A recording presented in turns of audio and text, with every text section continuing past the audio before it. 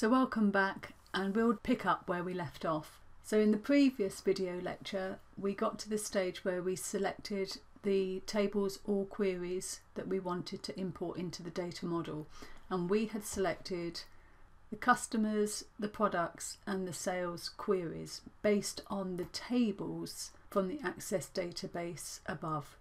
Currently I've selected customers, and if we just click on preview and filter, it will show us a snapshot of the column headers, and I think it's about 50 rows of the data, so it's by no means all of the data, but it gives us a snapshot of all of the columns. And it's at this point that we can choose which columns of data we want to import into the data model.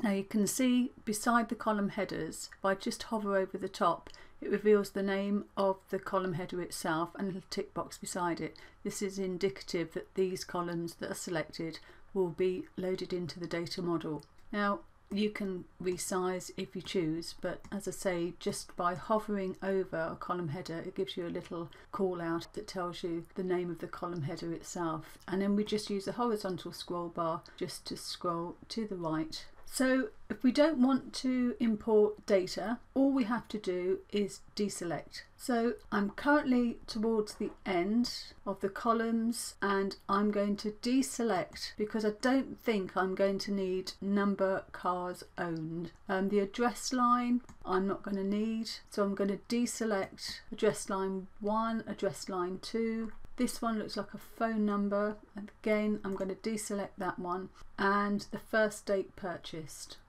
I'll deselect that. Now don't worry if you're not sure whether you're going to need these columns of data or not, or if you're worried, you know, can I change my mind? Absolutely, yes you can.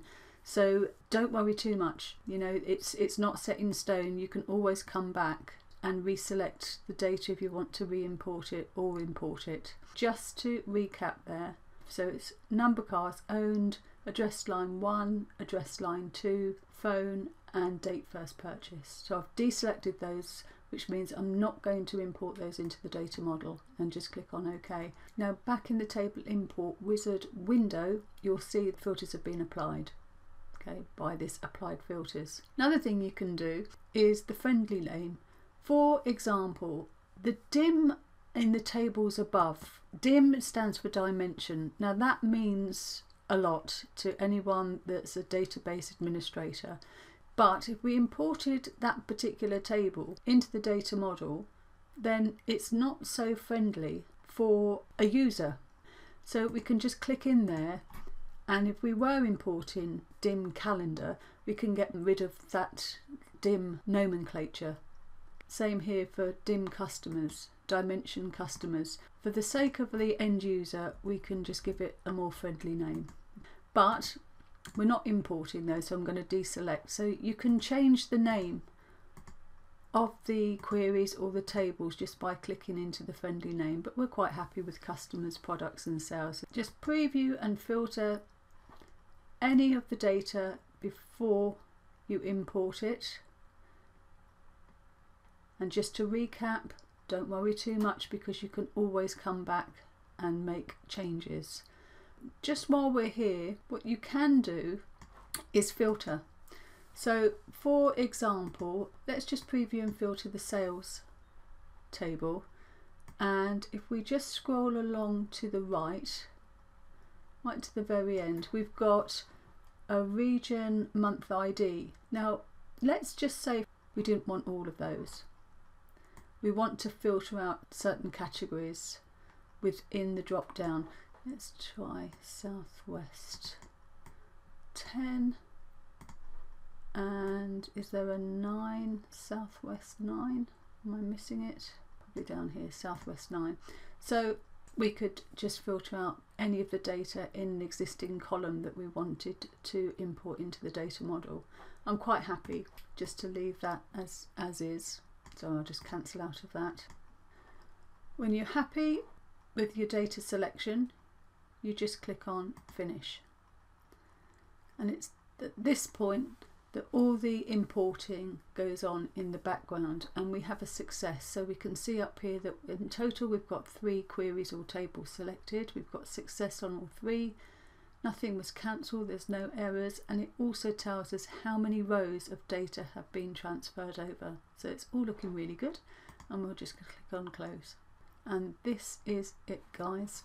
I'm just going to double click that window just so that I can see at the bottom are 3 tables in different tabs. So our customers tab, our products and our sales. And you can probably already see in the status bar here that in the customers table we have 18,484 records. And if I click on the first cell in the first column, and I'm using the control key and the down arrow on my keyboard, and it's scooted us all the way down to the last record, and indeed there's 18,484.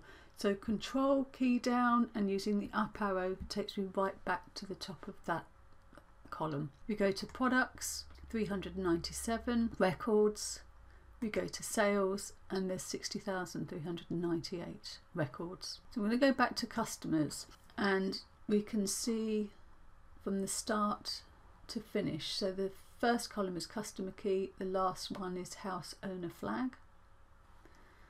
We go to products.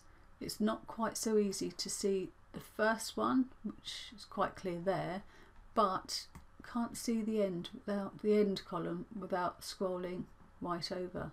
So sometimes it's quite difficult to locate a particular column, but if we're under the very first column, just above it is a little drop down, and in alphabetical order it will list all of the columns, so we can quickly locate any of the columns. If you've got lots and lots of rows, so our last row is category, for example, and if we were looking for that, couldn't find it in a really large data set, then we could locate it in the alphabetical list and it would take us directly to it. So it's a handy little tool. I really like that.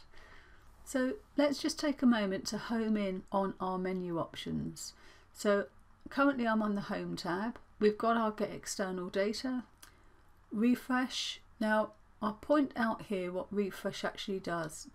I'm just going to scroll right back to the first column, and if you click into any cell, it doesn't really matter, and try to make any changes. I'm just clicking to try and change this figure and nothing's happening. Same any of the columns. You cannot edit in the data window any of the data. This is a huge shift, your mindset from Excel to the data model window. The only way that you can change data is by changing the source data. In our case, that's the AdventureWorks Access database. So any changes, any edits has to be performed in the Access database. And then when you click on refresh, you've got refresh or refresh all. So if you've made lots of changes to the different tables, you'd refresh all. In just one table, just a simple refresh would do. And those imports, those changes rather, would take effect and you'd see the updates to the data there. Okay, so it's quite a shift from what you're used to in the Excel window. It's good for data integrity, guys. I'll come back to formatting in just a sec, but also next to that in this sort of filter group, it's quite self-explanatory. We'll click on a column heading and we can sort smallest to largest, largest to smallest. If you want to find some data, pretty straightforward, self-explanatory. We've got some auto sum. Now for those of you who have opened up your data model window and it isn't divided into these 2 sections, I can just click on that and drag this up. Over here on the far right is a view group.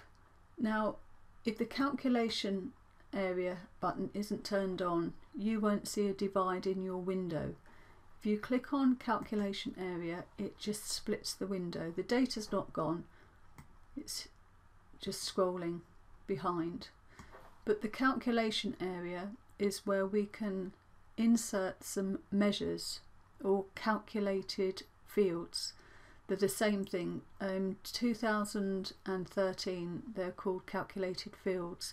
In 2010 and 2016 They're known as measures. This will become a little bit clearer as we progress through the course. When we start creating measures, they will appear in the calculation area of the table that we have added them to. So if I create a measure in the sales table, it appears on the sales tab in the calculation area at the bottom here. I'm currently on the sales table and I want to talk to you a little bit about formatting. If I click into the order date column, I can just double click. Auto fit works just the same in the data model as it does in Excel. By default it brings in the time, the date and the time, so we want to change that.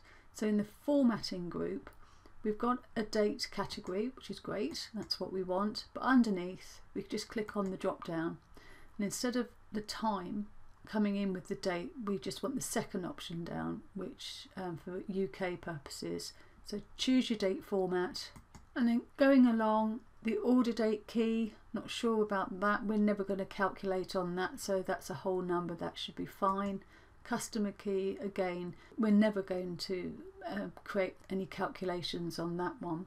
What I'm really interested in is anything that has currency. So unit price, I'm just going to select unit price, and it tells me it's a decimal number. Now in smaller data sets this is not really going to make a huge amount of difference, but decimal numbers do take up more space in terms of storage than a currency field. So we're going to change that to currency, and it says here that the data type is about to be changed for the column, and this will affect how the data is stored. And it might impact data position or result in data loss. After the change occurs, the original values cannot be restored unless the table is refreshed. Are you sure you want to continue? Well, in this instance, we're not really too bothered, really, because our data set is relatively small. It's approximately 60,000 rows. If we had tens or hundreds of millions of rows, then it would be quite significant in terms of storage and memory access, etc. However, it will be up to you. If your data set is relatively small, I'd say under 1 million rows of data, it's not going to make many odds. If I click onto extended amount, decimal number, I'm going to change to currency, yes again, and there's the currency down here. And also you can change it from here if it's United States, UK, Euro, etc, etc. There's some more formats there if you want to change. There's quite a host of currency formats. Okay. Now we did those separately, unit price and extended amount, but we've got product cost, total product cost, sales amount, tax and freight. So there's 5 columns of data that are all currency. So instead of doing them individually, I can just click and highlight all of them and do all of them together. So I change them all to currency, and then I'm going to change it, if it doesn't update automatically, to, in my instance, UK sterling. So this video lecture is getting a little bit long, so I'm going to stop it there, and in the upcoming video lecture we're going to have a look at how we remove and filter fields after we've imported data. Okay, so I'll see you in the next vid.